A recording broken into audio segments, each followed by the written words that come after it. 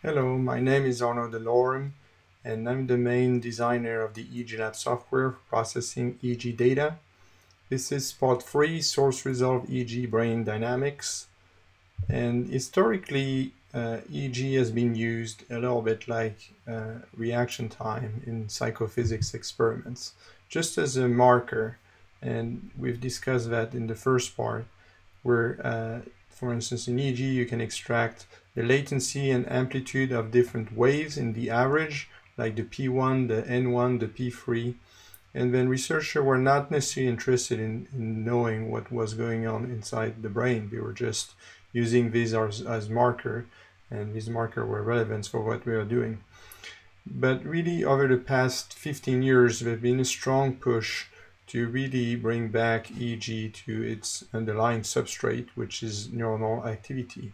We've talked about that in the previous presentation, but here's this presentation is more about trying to find from the scalp activity what's going on in the brain. So we record data from different sites, and we want to know what's going on inside the brain. So here, for instance, we have a subject, record its data. This is the raw data for this subject.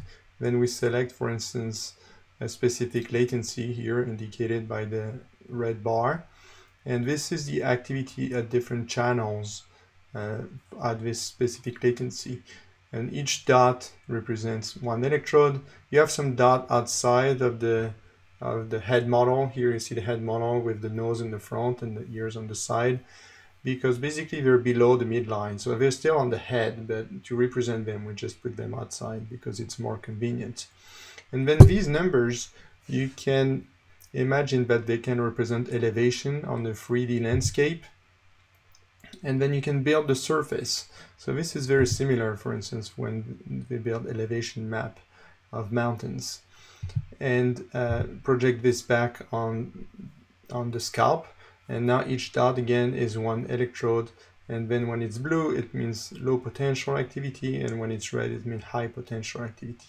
You can also project that on the 3D model of the head of the subject. So how do we find activity, what's going on in the brain using this kind of representation? Well, this is the observed potential or field at a given latency, and what we want to know is which source is active. So the dots here represent activity in the cortex, and the arrow represents a potential electric field at that location. And then there's two problems here. One is called the forward problem. So this is from known source activity on the left, try to reconstruct the scalp channel activity. And that's a problem what's well posed, and we'll see how to solve it. And then there's a much harder problem, which is called the inverse problem. From the inverse problem is starting from the scalp channel activity, trying to find the activity of the source in the brain. So first, the forward problem. So the forward problem is well posed because it can always be solved. And for the forward problem, we require first a head model. So this is a spherical head model on top. You have different layers, and so different geometry and the conductivity between each layers and of each layers. And on the bottom, you can have a more complex model with more complex geometry. And then you also need the sensor locations, which are represented here. And then you need possible source distribution. So here represented by the red arrow. So you need to know where each source can be and what kind of orientation it can take and what's the amplitude of these sources. If you have a fixed set of sources, you use a solver and you can calculate the activity on the surface of the scalp. So that's the forward problem. Since there is no unique solution, the inverse problem, which is the going back from scalp activity to a source level, is ill-posed. There is no single solution. There is many different configuration of source that can give rise to the same scalp activity. So what do we do? So first we can constrain the model. So one way to constrain the model is to use single dipoles or a finite set of dipoles, which are point-like dipole inside the brain. and we optimize their location. We can also use distributed source model and impose constraint on the model. For instance, the Loretta assumes a smooth distribution. Then you have also a solution for minimal norm, minimal currents, which impose different constraints. And then on top of that, you also have algorithm for solving the inverse problem. And these add additional constraints. For instance, you have music or beamforming, which scan the whole brain with single dipole and compute filter at every location, and add additional constraint to find the optimal activity of this dipole.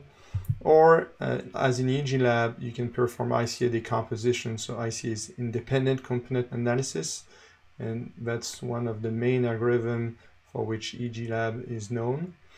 And that uses higher order statistics to extract projection of source on the scalp and, in quote, simple maps. And the advantage of ICA solves the first half of the inverse problem. So what is ICA?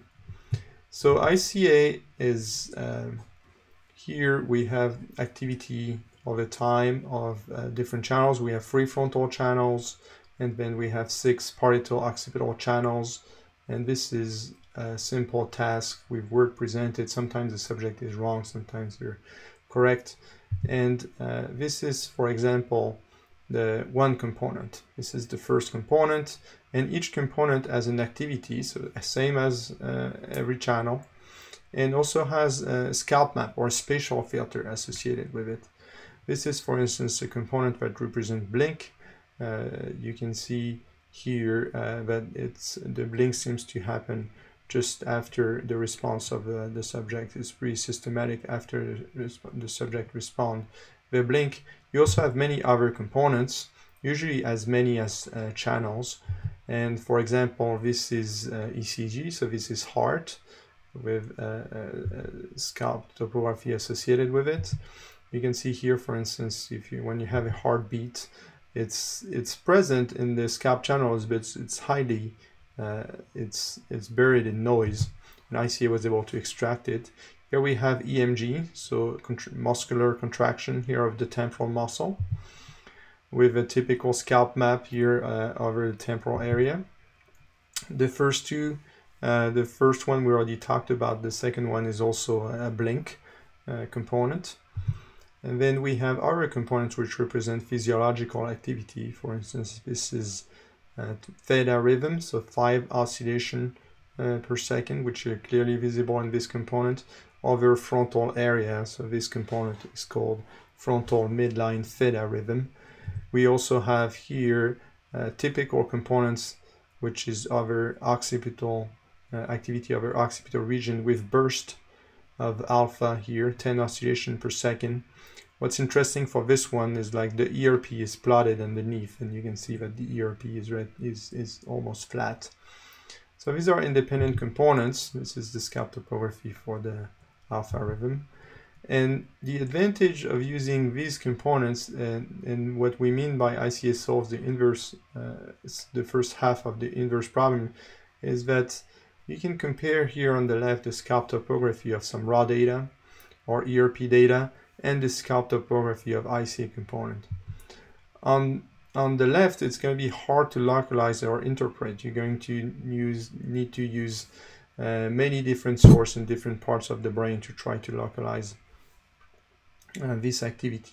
On the right, it's relatively easy to interpret. Usually we can just put a single dipole in the brain and localize this dipole with very high accuracy for a component. So this is what we mean by ICA solves the first half of the inverse problem.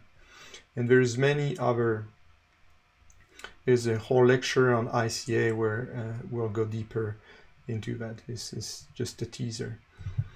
So these are the dipolar scalp projection for components. So here we have a component projected on the 3D head mesh. And this is, for instance, the dipole that would represent the activity of the scalp topography. This is another one, and this is the other dipole. When we actually localize them, it looks like this. So you can see the dipole and their 3D projection on each of the axis, and so this dipole will generate different scalp topographies. And the idea is that ICA creates spatial filter for functionally independent sources. So in EEGLAB source reconstruction, so you use ICA for separating sources, and then we have a plugin that's called DipFit that performs source localization either using single dipoles, or you can also use distributed models. We also have an extension that's called NFT. So when you have the individual subject MRI, you can extract head mesh and do advanced source localization in NFT.